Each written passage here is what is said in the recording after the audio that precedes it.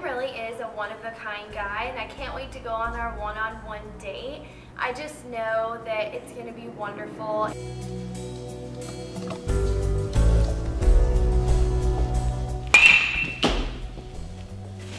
Nope. I figured since we were here, I'd show you how to hit a baseball, and then maybe you could try it. Okay, sounds good. Do I do this? And then just hit it as hard as you can. I just wanted to let you know that I am falling in love with you, but I really need to tell you something very important, and that is that I don't think I can get engaged to you after all of this.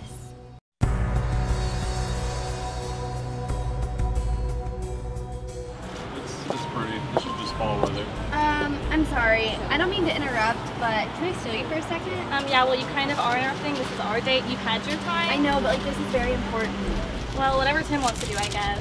Just give me 1 second. I just don't think Kaylee and Tim have a very good connection. The factor that she had to interrupt our date, she must be very insecure about their relationship. Plus, I've heard her talk multiple times about a guy back home.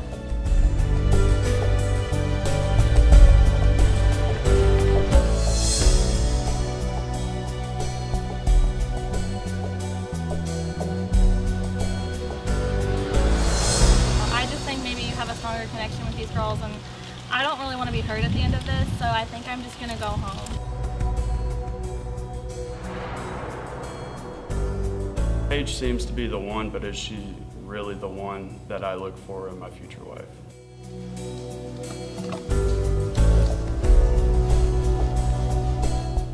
Okay, so I'm gonna put the sauce on. And Put a then, lot of sauce on there. okay, is that your favorite? Yep. Is this your favorite? Cheese?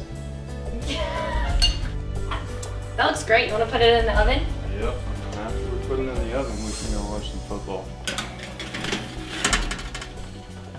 That's one.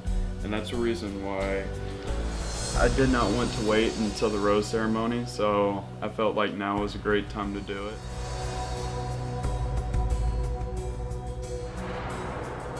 The most shocking finale in Bachelor history.